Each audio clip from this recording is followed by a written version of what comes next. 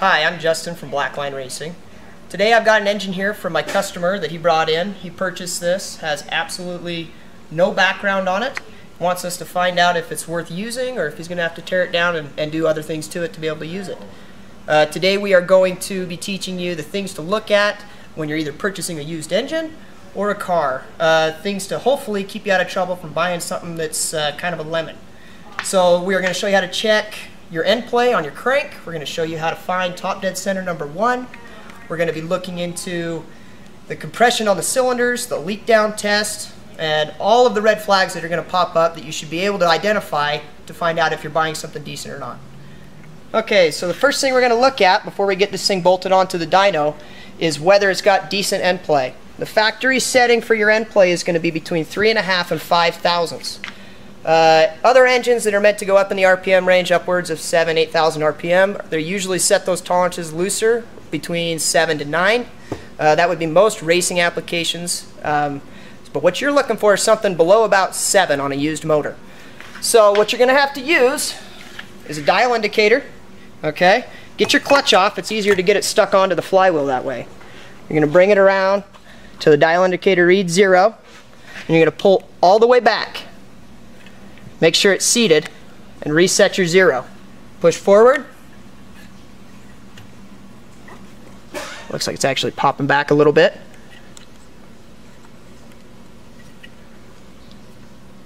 Right there. This has got about 5 thousandths of end play, which is well within spec. Now, what we are going to do is bring you over here to an engine that has terrible end play on it. It's a worn out old 40 horse. It has been down the road plenty of times. And this is bad end play. That right there you can see is in excess of 30 thousandths. When they get worn out this bad, the rear bearing is moving in the case, and there's a good chance that the actual case itself is not savable once it gets disassembled. You'll also have flywheel rear main seals go out on it every 1,500 to 2,000 miles. So if something like this is in this condition, it's at a point when it needs to be rebuilt. So be afraid of that.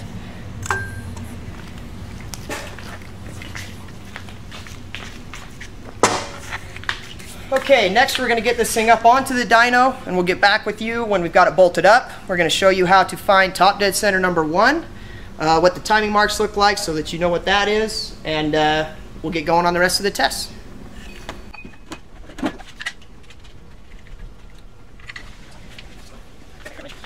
Okay, we've got the engine up mounted on our dyno. We've got a clean oil bucket underneath us. We're going to drop the oil out of the engine. This I don't believe has any, but we're going to drop it, look at the sump screen. We're going to look at the oil if it was to come out, see if we see any metal filings, anything like deteriorated bearings, anything that looks like it's had an internal engine failure whatsoever. That's going to give us an idea whether or not there's something wrong with the bottom end of this engine. So we're going to drop the oil first, if there is any.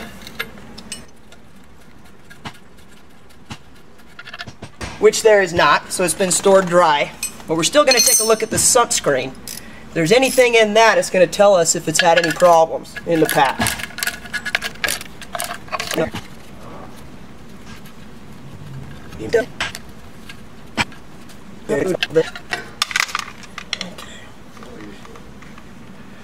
Okay, so they've installed this without a sump screen.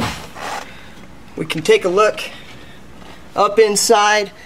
Doesn't seem to be any metal filings on the sump plate or up inside. I don't see anything scary at this point in time. Let's take a look at the sump plate just a little bit closer. It's pretty black, which is pretty normal. What you want to do is get down to the bottom and see if there's any shiny stuff sitting in that oil, which there seems to be just a little bit. Nothing that indicates like a massive bearing failure, but it has had some stuff going through here. Now that doesn't necessarily condemn this engine, but what it does say is, okay, this motor has been run. It's just not probably a fresh rebuild. That's old oil. So we don't quite know what's going on in the bottom end just yet. Oil pressure, when we go to start this thing eventually, is going to tell us whether or not it's got good bearing life left in it. Next, what we're going to do is we're going to show you how to find top dead center number 1 on your engine so that you're able to do a leak down test properly and find out what your your cylinders and your heads are actually looking like inside your motor, whether things are right or wrong. So we're lucky because we have a pulley here that's got all the timing marks on it. Makes it very simple. If you don't have that and you've got an OEM style pulley, I've got a couple here I can show you, the two most common. Your top dead center mark on this style pulley is going to be this notch. These other two marks are your advanced notches, 7.5 and 10 degrees. So what you're going to do is you're going to mark that with either some white out or some white paint or something so it's easy to see. And then you're going to go 180 degrees off of it and you're going to mark down here. That'll be your bottom dead center mark. Those are the two you're going to need to do a leak down test properly. This other style is pretty common as well. There's a big notch taken out on the side of the pulley that's closest to you when you're looking at it. That's your top dead center. This is a retard mark for a dual vacuum advanced distributor. So you mark that again, and you're going to go 180 off of it, and that's going to be your bottom dead center. Like I said, it's a lot easier when you have an actual notched timing pulley there with all the marks on it. That obviously makes it so much easier. So what we're going to do is, we're going to roll it around to where we see a top dead center. You never want to trust the distributor because they're put in 180 off all the time. People put in distributors all the time wrong and they're not correct. So you can't always trust the rotor. Right now this distributor is in fact installed correctly. I put it in before the video. Right now we are pointing at number 3. But how we can tell if it is for sure and it's not number 1, we're going to come around here and find out if the valves themselves are actually loose. Number 3, where this has chromoly, you're looking for anywhere between 0 and 3 thousandths lash. And these are loose. If you go over to the number 1, you're going to find some tight valves. Your intake doesn't move, exhaust doesn't move, and I can't spin this push rod. So what's happening is the cam is beginning to open that valve and everything's seized up. Okay? So we're going to start with number 1. We're going to go over 180 degrees to the next time it comes over. This will be bottom dead center. We started on 3 with our firing order is 1, 4, 3, 2. So you're going to go from 3 to number 2. That's your bottom dead center mark for number 2. We'll bring it back around another 180 degrees. You're going to be top dead center once more. That should be number 1. You should have loose valves over here, which we have loose and loose.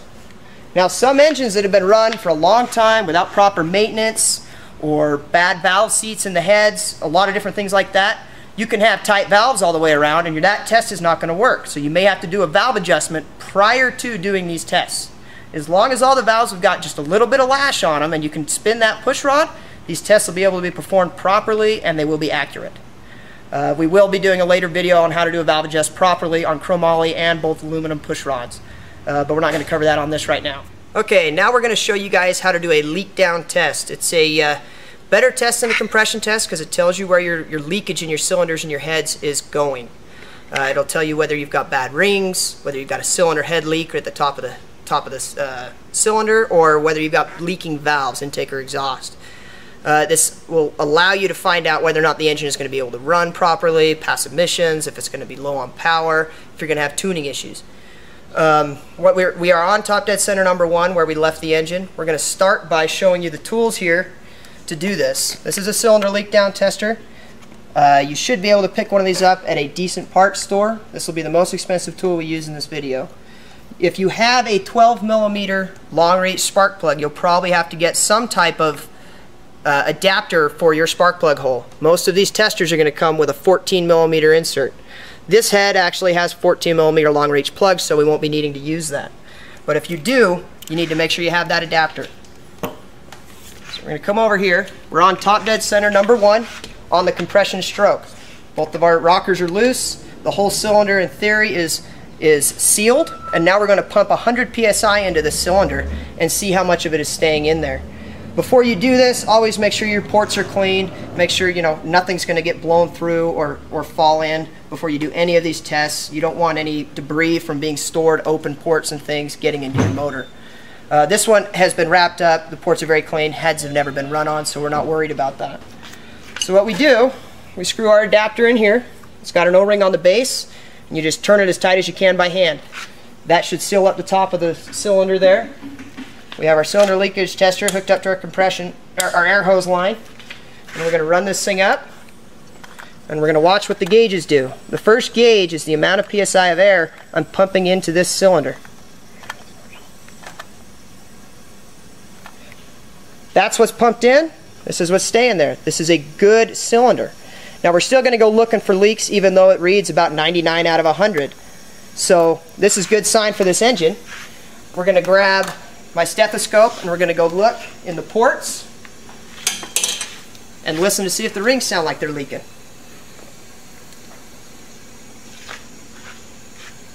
You're going to stick it down the back side of the intake valve. There's a very slight leak down here that I can hear. These heads have never been run or seated in, so that will probably go away once it gets started up. If you have an intake manifold and a carburetor on top of your motor, which most of you probably will when you're doing this, you're going to take your carburetor and open the throttle up. You get this down past your carburetor and you'll be able to hear it. It'll echo through the intake manifold. Same thing with your exhaust. We're gonna stick this up in here in the exhaust port. Try to hit the back side of the valve, see if we can hear any air escaping. This one sounds really good. I can't hear anything coming out of it at all. I'm all the way on the back side. I'm trying to get as close to where the valve seating area is. It sounds good. Now on your motor, if you've got an exhaust, obviously go to the closest exit to to the hole you're trying to test. If you've got a dual tip exhaust and you're doing number 1, you're going to want to be sticking it in this exhaust pipe. That's the closest it's going to be. If you got a Stinger or a 4-into-1 header, you just stick it there and you're going to listen for anything leaking. Anything that's real bad, you'll be able to hear. If your valve cover's on and you're doing this, which it shouldn't be, but if it is and you're just checking, you can check in your oil fill up, or if it's got an open hole here, obviously that's the same thing. So this is going to be whatever is coming past your rings. And you're always going to hear ring. You're never going to have it fully sealed up except for extreme race engines with total seal piston rings and things like that. You're always going to hear something come past. The numbers we're seeing are fantastic on that cylinder, and I would call that a grade A cylinder. You're 98 to 99 pounds out of 100. Tiny leak on the intake, probably going to seat in the first 15-20 minutes of dyno time. Not going to be a problem. Now we're going to repeat the process on all 4 of the cylinders and make all the notes for everything on this paper here. Just break it up into 4 sections. You're also going to use this paper for doing your compression test. And once you're all said and done, you can go through this, and this will basically give you the idea of what condition every cylinder in your engine is in. Okay? So, number 1, 98 out of 100 PSI. Small intake. Leak. That's basically the only thing we found. Shouldn't be a problem. We're going to repeat the other 3 on this test, and then we'll get back in touch with you, show you what we found. If we do find anything else, we'll show you obviously on film. If not, if it's all great, which we're hoping it is, I can tell my customer he's got a decent motor. So we're going to go do that, and we'll get back in touch with you guys when we're finished. Okay, we're back. We've just completed our leak down test of this engine. Came back fantastic. My customer's going to be very excited. We have numbers here between 98 and 99 out of 100. This is all basically what a brand new engine looks like without ever being worn out. Obviously these heads haven't been run, but we weren't sure what the condition of the cylinders were going to be. They look fantastic. No ring leakage hardly at all. We do have small valve leaks. Like I said, these are brand new cylinder heads. We're hoping that those will actually go away once they get run in. We've got our dyno time in, 20 minutes of run time on it. The numbers you're going to be looking for to be afraid of is anything below about 85 pounds out of 100 pounds. When you're starting to lose down to there, you're actually losing power. It's going to start running a little bit doggier. Your compression, your cranking compression is going down. You're not going to be burning your fuel all the way. You start to have emissions issues. And that's when you basically, you're going to need to either rebuild a top end or maybe just re-rig some cylinders. It all depends on what you find. So, but this is going to be the test that's going to show you whether it's the rings or the heads that have got the issues. Luckily for my customer, like I said, again, this is a fantastic motor. The number 1 rule to remember when you're doing this test is when you go to do the cylinder you're working with, make sure it's on top dead center on the compression stroke to that cylinder.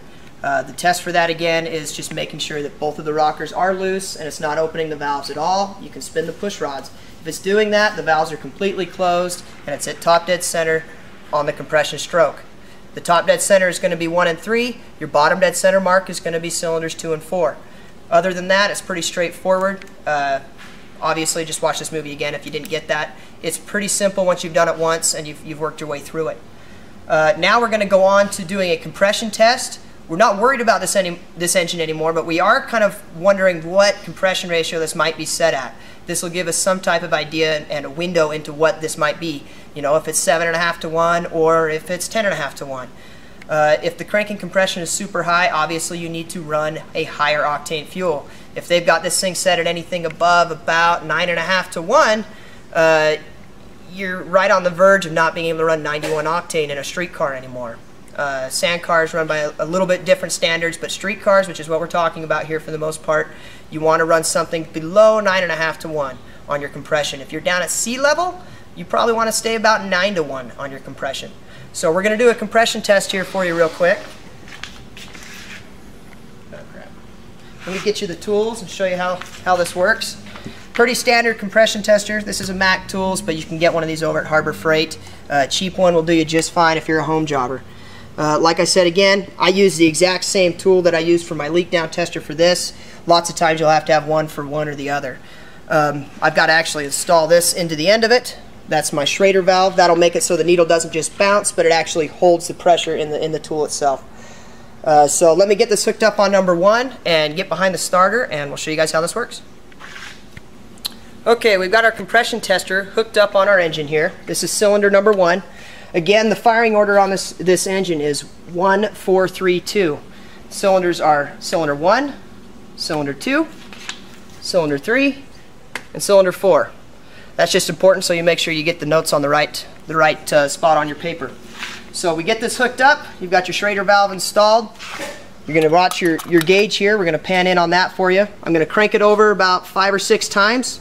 And if you're going to be doing this with an intake on this and a carburetor, you need to make sure you crank with all of your spark plugs out and the throttle open. If you don't do that, you won't get an accurate reading. If you're cranking over a stock motor with the throttle closed, you can lose upwards of 30, 40, 50 psi of what it's really doing because it's sucking against the throttle plate. So make sure your spark plugs are out and make sure your intake is wide open. Obviously it's just a long block. So I'm going to crank this over. We're going to see what this thing makes.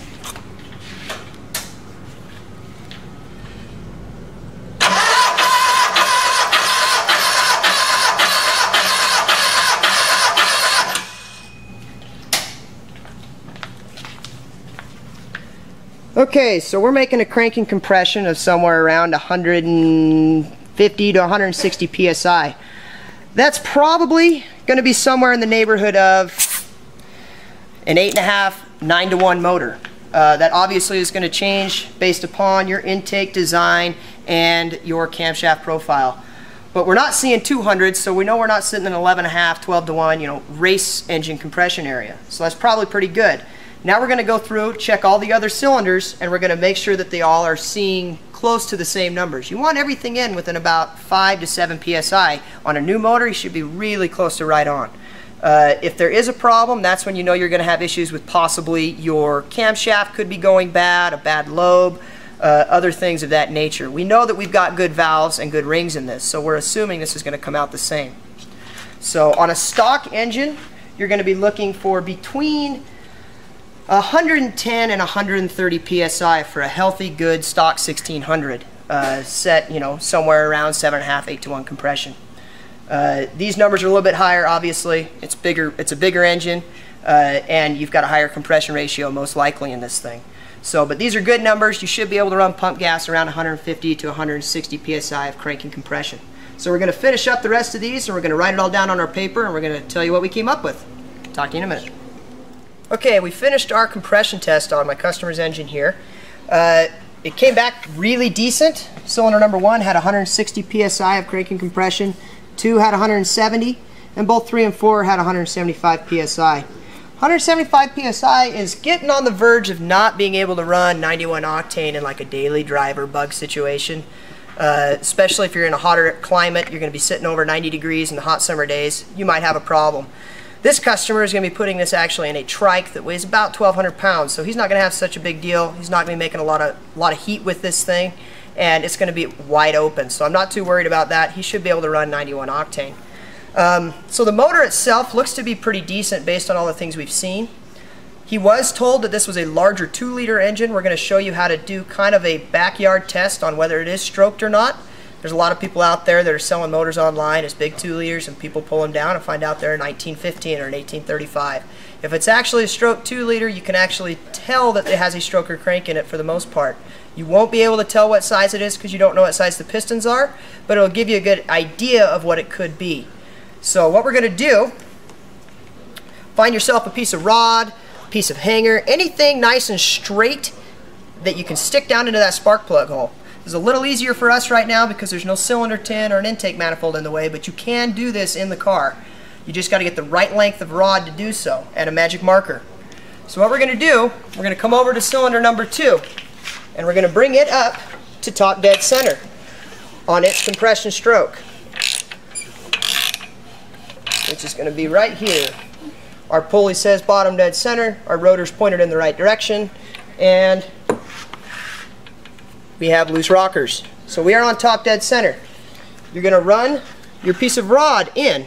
Now you're going to be going through a piece of cylinder tin most likely. When I don't have cylinder tin on it, I mark it down at the spark plug hole because it's the most accurate place to do it.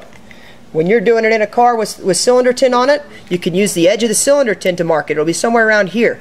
Wherever that's sitting, make your mark. I'm going to do it down here on the first thread. Okay?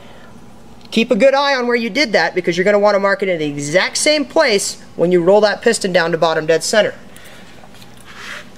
So roll that down to where it's at the bottom of its stroke, which is going to be on top dead center on your pulley.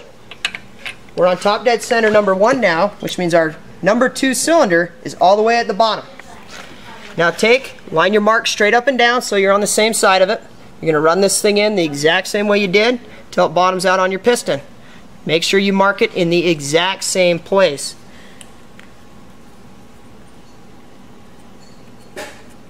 Now granted, this is not exact, but it will tell you if you've got a 69mm stroke crank in there or something else.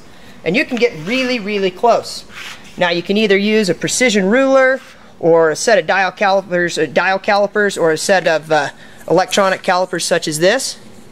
Put it on millimeters. We're going to basically start at 1 mark and put it on the same spot on the same other mark. Right now we're reading about 84 1/4 on our millimeter scale. You probably got an 84mm stroke crank in there, which means there's a good chance this is actually a 2332cc engine. Our customer's going to be very excited about that. It's a good motor. He picked it up for cheap and he's going to be very excited about that. The only other thing I can tell you to look out for, obviously I can't do it on this is not set up to run, is going to be your oil pressure. That's the other integral thing to your engine to being a long-lasting, good-running engine, is whether or not you're able to make oil pressure when it's cold and when it's hot. So you can pick up a cheap gauge like this over at Harbor Freight. That's where this one's from. It is cheap. It's worked for me. I've had it for 10 years. It's great. It's less than 20 bucks. Basically, when you start this thing up with a stock oil system on it, this is the same thread. It's an 1/8" pipe thread. You can unscrew your stock switch from here. This screws right into there. Get that in there and you're going to start your engine with it cold. You should see, usually at an idle when it's cold on a good oil system, you'll see at least 45 pounds when it's ice cold. Really good oil systems that have had a blueprinted bottom end, all the oil tolerance has been checked, it's got the right size pump, probably a 26, you're going to see upwards of 75 to 80 pounds when it's cold. When it heats up and the oil is up to temp, meaning anything over about 175, 180 degrees, your bottom oil pressure should usually on a good motor be at least 15 psi. Your oil light's going to flicker on that switch from your stock switch at about 7.5 pounds if you've got a good switch. So you can kind of see that if you're at least about 10 pounds over that, you've got a really decent motor. These always have flickering oil lights. It's a common problem. If it does that when it's hot and you've got it heated up, you know that there are problems internally or it wasn't built properly to begin with. When you rev it up and it's cold, you shouldn't see anything more than about 120 psi. If it's doing that, there are other problems. They may have the wrong oil pressure relief springs in the system, all kinds of things like that. When it's hot and you rev it up, a really good motor, you'll see about 75, 80 pounds. On something that's getting worn out, when you're revving, you'll be seeing about 35 to 45 pounds when it's hot. So that's the other test you can do. That will give you a decent idea on what your oil tolerances inside your engine are like and what your oil pump looks like. If there are issues with that, the only other place you can check before you tear the engine down is obviously pop the oil pump out, take a look at the gears. If the oil pump has problems or has a really thick gasket on the front of it, you could have that problem. Most likely it's bearing failure and the oil tolerances are too wide. That pretty much concludes our checkup on this engine, and just kind of like the bulletins on what it takes to find out whether you're getting a good product or not, just so you don't get into a motor that you find out has been known to be bad and has issues, and you're going to end up rebuilding it anyways. Like us on Facebook if you liked this movie.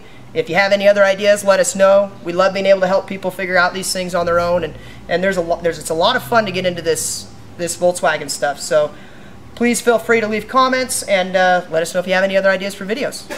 Thank you very much.